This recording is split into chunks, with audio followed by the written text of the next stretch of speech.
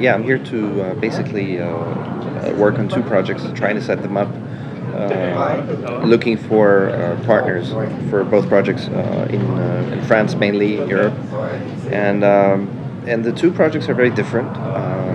I usually tend to work with first and second time producers. It's actually something that I consciously always try to look for when I do a new project. And in one of these projects, we are working with a first time producer called Sherif el-Bendary. Sherif has first time director. Sherif has done many films, short films, and a couple of documentaries.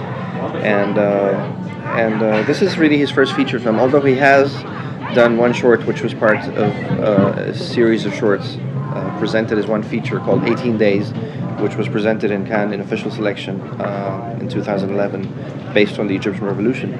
But this is the first time he does a long feature, and Sherif, like many directors that I like to work with, he knows very much what he wants. He has waited for 5 years to tell the story, which is based on a short story by a famous Egyptian writer called Ibrahim Aslan, called 2 Rooms and a Parlour, and really the short story presented a magnificent character, a 70-year-old man called Khalil, who has spent his whole life avoiding people. He lives with his wife in a small apartment, a lower middle class couple, and the story deals with what happens to that man after his wife suddenly dies, and how he has to change and open up to the world, open up to his neighbors, and even decides to do something he's never done before, which is to travel, and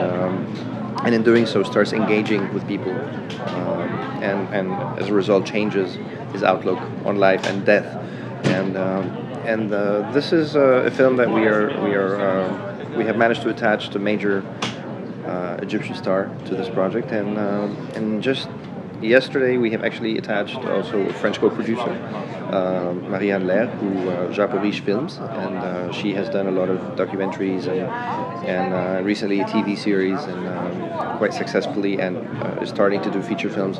So the project is on track. We are aiming to start in October, I would say, to start production, and to be ready for next year.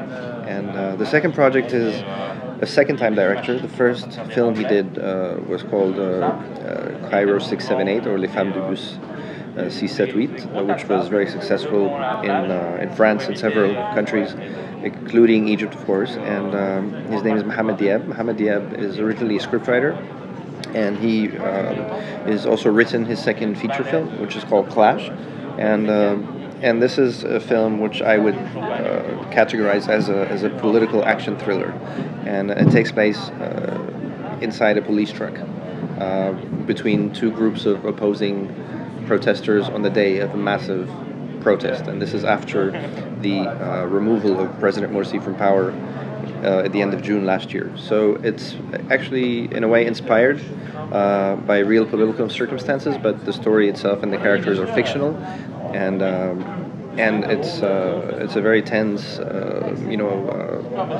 minutes of a very, very difficult situation where you have people who are ideologically and politically opposed to the point where they are killing each other. This is the reality that is happening in Egypt, or was happening at a certain point and is starting to calm down, to having to survive and somehow find a way to work together to be able to live, and it's really about coexistence in that sense, and Mohamed has written a really solid script, and we're still, of course, working on it and looking for partners here. Again, this is a project that we intend to do at the end of this year. The Clash project is I'm not the only producer. There's also a co-producer, a company based in Dubai, and they actually I came second to this project. They were the original producers on this project, so I am the second producer on this project, and I am the one responsible for handling the international representation of the project. And so these are the two projects that I'm currently here for, and I'm hoping to get off the ground soon.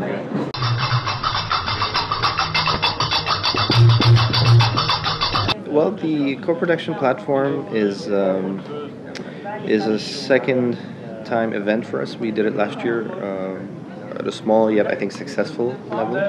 Ismailia is not a rich festival, therefore we have a very limited budget, so we cannot invite too many projects and filmmakers.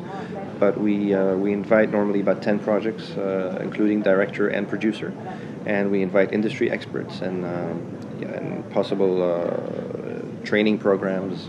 So, for example, this year we have a training program with the Doc Campus and a training program with Beirut DC, mainly for directors and producers to present and develop their projects in a good way.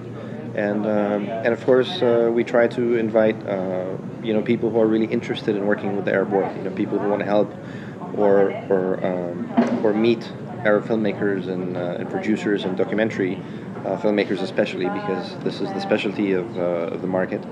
And so we don't invite a large number of people, but we try to make sure that we match make well, so that some of these projects can actually get made and find some partners. And of course we have some awards, but it's not a lot of money. But it's I think with co-production platforms, pitching, markets, etc., I think the benefit is not really the money you get from these things, but it's more the exposure and and the media and the press and being able to meet people, the networking, which is really the best prize that these filmmakers can get. So that's the co-production market this year. We have films from all over the Arab world. We actually have films that are even without an Arab director, but with an Arab subject, because our platform is not exclusively for Arab directors, but it's for any filmmaker with an Arab subject and is possibly seeking an Arab co-producer, for example. So it's I would call it a small but hopefully one day a niche market, which people will come to and try to be selected in, because it hopefully will have that kind of impact. And it really cannot be possible without the partners that we have. The partners that provide the prizes, that provide the training, and the media coverage, and so they will also be there. And I think we'll all try to help the filmmakers at the